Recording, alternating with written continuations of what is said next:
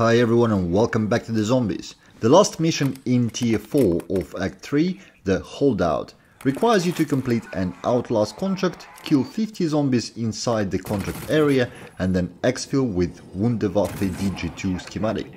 If this mission sounds super easy to you, that's because it is. The only mildly annoying part about it is that since Season 1 contract nerf, Outlast contracts in all zones have less than 50 zombies spawning in them. I tried it in the red, in yellow and white. Most I ever got was 45 zombies. Probably, if you run outside, train some zombies there and run back into the corrupted space to kill them, you'll get the required amount within a single contract. But since the contract is very easy and reasonably fast, it just doesn't seem to worth the effort. Just do 2 of them. Once you have the required amount of kills, the reward reef for the contract will have a Wunderwaffe schematic in it. This mission is the only way to acquire it, by the way. This schematic doesn't drop anywhere else. Grab it and head over to the exfil.